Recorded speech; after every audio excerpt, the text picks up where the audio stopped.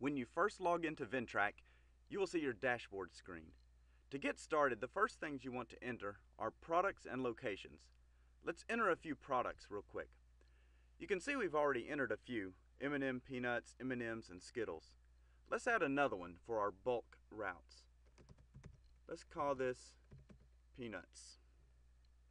This is a bulk type of product. And then you click add product and it shows over here in your list. Now we want to add locations.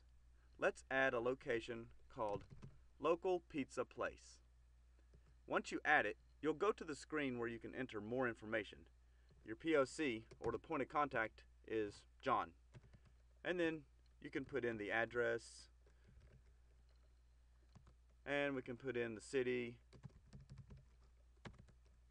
the state, the zip code, and a county, and any other information that you may want to enter. We'll say this was placed on the 1st of January in 2010. It's a bulk machine that has 3 products. Since we're charity vending, we don't use any commissions and we don't pay any taxes. But we want to make sure we know to service this machine every 21 days. And now let's click Save Changes. As you can see, once we do that, at the bottom it gives us a place to put in the types of products. We're going to offer M&M peanuts, M&Ms, and Skittles, and save that. Now over here we have some places to keep some custom fields. We want to keep the serial number for this machine, 1, 2, 3, 4, 5, 6, 7, 8, and also which key to use when we go and service it. You can also add additional custom fields. Say we want to add a new custom field to store the hours of operation. Instead of naming that custom 3, we go to the rename custom fields. We would call that hours of operation. Then we save those changes. We go back to our locations. We choose Local Pizza Place, which we just entered. And now we can say this is from Monday through Friday, 12 to 8. We didn't save earlier, so let's save those serial numbers and key number entries now. Update this record. And now your location is saved in Vend-Trak. You can see that it shows up on the locations list.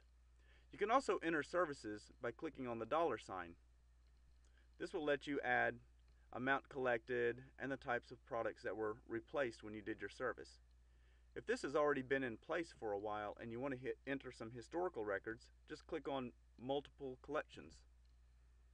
This way we can enter information for the local pizza place and it's serviced by Robert Smith in this case. We have a service that was done on January 1st. We'll say we $34. Let's say we've got one for February 2nd, $45, and one for March 1st, and $50. We scroll to the bottom, save those services, and they're done. Now let's go back and look at locations, and let's pull up the service screen for Local Pizza Place. As you can see, we now have a location entered with historical records on how much we've serviced and when we serviced it. Also, you'll notice when you look at the dashboard screen, we have one service due. The last time we serviced this in Vend-Trak was March the 1st, and it's now September. So now it tells us services due the local pizza place. Now just do this for each one of your locations, and you are well on your way to using Vend-Trak to manage your business more efficiently.